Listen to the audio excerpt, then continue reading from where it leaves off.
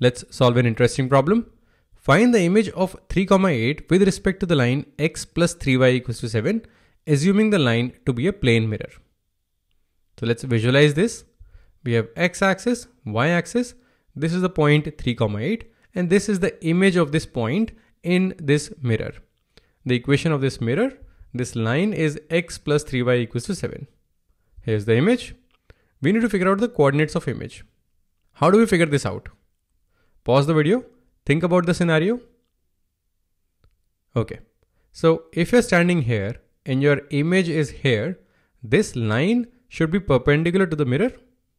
Also, this length should be equal to this length. How far you're away from the mirror should be same as how far your image is from the mirror. So this length is equal to this length and this line is perpendicular to this line. Let's use both of these to figure out the image. Before we do that, let's label the points. This is the foot of the perpendicular. This is perpendicular. So let's call this the foot of the perpendicular. P point is 3, 8. Image I is what we are trying to figure out. And let's label this point F. F stands for foot of the perpendicular. Okay. So we need to figure out this point. Let's mark its coordinates as h, k. Now we need two equations because we have two variables. How can we form them? So here's how we can form the first one. Pi, this line segment, is perpendicular to x plus 3y equals to 7.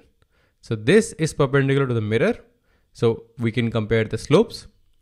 The next one is f, which is the midpoint of pi, is lying on this line x plus 3y equals to 7. From this we can get the second equation. So let's do that. Pi is perpendicular to x plus 3y equals to 7. What's the slope of this line? If you move x to this side, the slope of this line is minus 1 by 3. So this means the slope of pi times slope of this line equals to minus 1. Slope of pi is k minus 8 by h minus 3. And slope of this line is minus 1 by 3. So the product of these two equals to minus 1. If we simplify, k minus 8 by h minus 3 is equal to 3. Now we bring h minus 3 to this side. K minus 8 equals to 3 times h minus 3. This is k minus 8 equals to 3h minus 9. Minus 9 plus 8 is 1. So this is k equals to 3h minus 1. So this is the first equation in k and h. Let's form the next one. Their midpoint of P and I, which is F, this lies on this line. What are the coordinates of F? Well, because this is the midpoint, we can figure out the coordinates by taking the average of these coordinates. So the coordinates of F are 3 plus h by 2 and 8 plus k by 2. So h plus 3 by 2 and k plus 8 by 2. Now this point lies on this line, so the coordinates will satisfy the equation. H plus 3 by 2 plus 3 times k plus 8 by 2 is equal to 7. Now we can simplify this as well. H plus 3 plus 3 times k is 3k plus 3 times 8 is 24 equals to 2 goes to this side, 2 times 7 is 14. This is h plus 3k, 24 minus 14 is 10 plus 3 is 13. So h plus 3k plus 13 equals to 0. That's our second equation. Now two equations, two variables. We can solve for h and k. Let's do that. Let's substitute k equals to 3h minus 1. We have h plus 3 times 3h minus 1 plus 13 equals to 0. So this is h plus 9h minus 3 plus 13 equals to 0. This is 9 plus 1 is 10. So 10, 13 minus 3 is 10. So 10h plus 10 equals to 0 or h equals to minus 1. So we have the x coordinate. If h is minus 1, k is minus 3 minus 1, which is minus 4.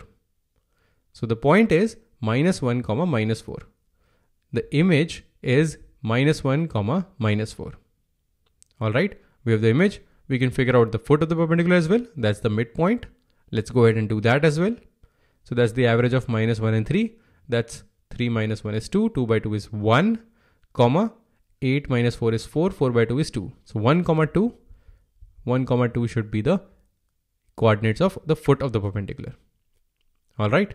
So we have the image and we have the foot of the perpendicular. So if we know the point and the equation of the mirror, this is how we can figure out the image and the foot of the perpendicular. Let's try one more problem. A ray of light passing through I, 1, 2, reflects on the x-axis, which means x-axis is the mirror, on point A and the reflected ray passes through the point R 5, 3. Find the coordinates of A. So let's visualize this. We have this ray passing through I, which is 1, 2. So the ray is passing from this point. It's moving towards the x-axis. This x-axis acts as the mirror. It's a plane mirror. And then the line reflects and moves in this direction and it passes through 5, 3. The point at which it touches the x-axis is A. We need to find the coordinates of A. So this is the mirror. This is the normal. And this is the point A. This is what we have to figure out. Now we'll apply some learnings from the physics world to solve this problem. Pause the video. Figure out what we need to get to this point A. Okay, let's solve this together. So this is point I, this is point R, this is the incident ray, this is called the reflected ray. And in physics we know that the angle of incidence, the angle made by the incident ray and the normal, this angle is equal to the angle of reflection. If this is a plane mirror, these two angles are equal. Now how can we use this to compare the slopes of these two lines?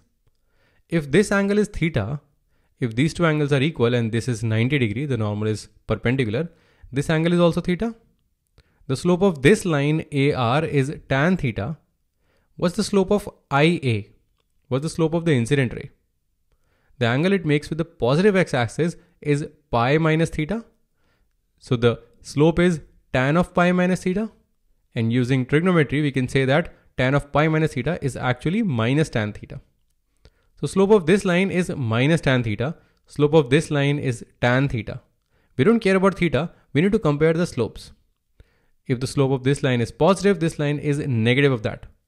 If we add them, we get 0. So that's the relation that we can use. For this context, when the plane mirror is lying along the x-axis, slope of incident ray plus slope of reflected ray equals to 0. Tan theta plus minus tan theta equals to 0. So we can use this relation to compare the slopes. If we assume the point as h, 0 because it's on x-axis, we only have one variable to worry about and we have the equation that can help us solve this. So let's form the equation. What's the slope of incident ray? That's 2 minus 0 by 1 minus h, the difference in y coordinates and difference in x coordinate. What's the slope of reflected ray? That's 3 minus 0 by 5 minus h. So these two slopes add up to 0. Now let's solve this. 2 by 1 minus h plus 3 by 5 minus h, that's equal to 0. We can take the LCM and solve for h. So 1 minus h times 5 minus h in the denominator. The numerator becomes 2 times 5 minus h plus 3 times 1 minus h, that's equal to 0. Now the denominator can't be 0. H can't be 1 or 5. If h is 1, which means we are passing the ray just perpendicular to x-axis, so it bounces back up, which means it will never pass through 5, 3. And it also can't be 5 because if it's 5, it will bend in this angle and then move in this direction. It will never pass through 5, 3. So h is not 1, h is not 5. We can ignore the denominator. We'll have to focus on the numerator. So if this is 0, this means the numerator is 0. And we can simplify this. 2 times 5 is 10 minus 2h plus 3 minus 3h equals to 0. This is 13, this is 5, so 5h equals to 13, which brings h equal to 13 by 5. So using this relation, we can figure out the x coordinate of this point A, that's 13 by 5.